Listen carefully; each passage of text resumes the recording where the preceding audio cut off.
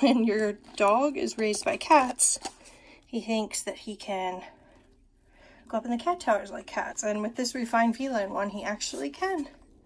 He climbs right up because he doesn't have to like scale it straight up. You just jump from that to that to that and then down. So he gets to look out the window. And the cats don't mind. Right, Storm? You like Hershey. Yeah, that's your puppy dog. And Hershey just thinks he's one of the pack, one of the cats. Huh, Hershey? You watching the birds?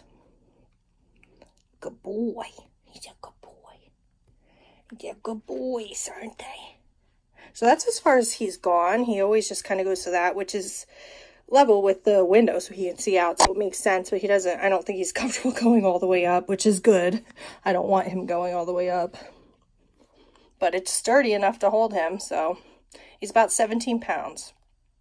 But this refined feline stuff is made extremely well, so. Storm, is that a doggy in your tree? Where's there a doggy on the cat tree? Oh my goodness. He's raised by 5 cats. What can he say?